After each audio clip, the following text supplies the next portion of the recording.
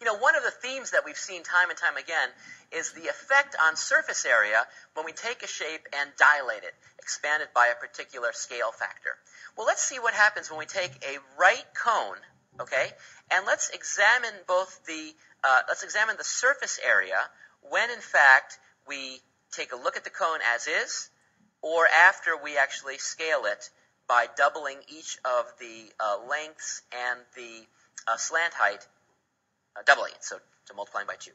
All right, so first let's just find the surface area as is. So the surface area we know how to do that.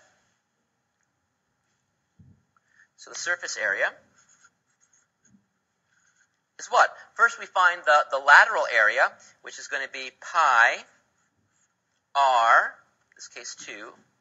Slant height is given to be 7, and so I see this is going to be 14 pi. But I've got to add to that the area of the base, which is going to be pi r squared, which is going to be 4 pi. And so I see that the surface area equals 18 pi, and my units are feet squared. Okay, now I want to compare that to what we're going to get when we actually double these lengths. So now let's double the lengths. Let's change 2 to 4. Let's change 7 to 14 and compute the surface area now and see how that affects this answer. Okay, so when we compute the surface area now, what do we see? Well, I've got the lateral is going to be pi times r times the slant height, which is 14. And so that part just alone gives me what? Well, that's going to give me, 56 pi.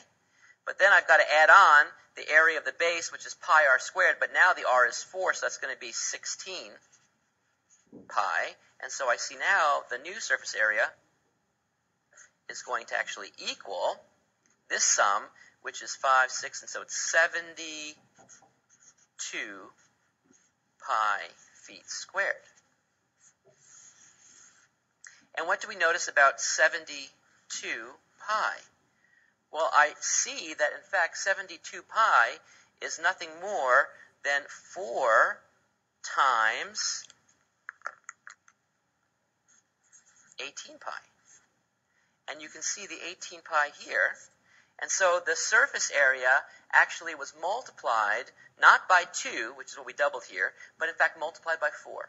So when you take the length dimensions and you multiply them all by 2, the impact on the surface area is we see that the surface area gets multiplied by a 4. Surprising? No, I hope it's not too surprising at this point, because when you think of area, remember it's units squared, and so if we change each length by a factor of 2, that should be 2 times 2, which would give us a factor of 4 for the surface area. And that's being confirmed here in this particular example. So again, we see reflections of the fact of the impact when we take lengths and actually dilate them, the impact on, in fact, the surface area. Cool.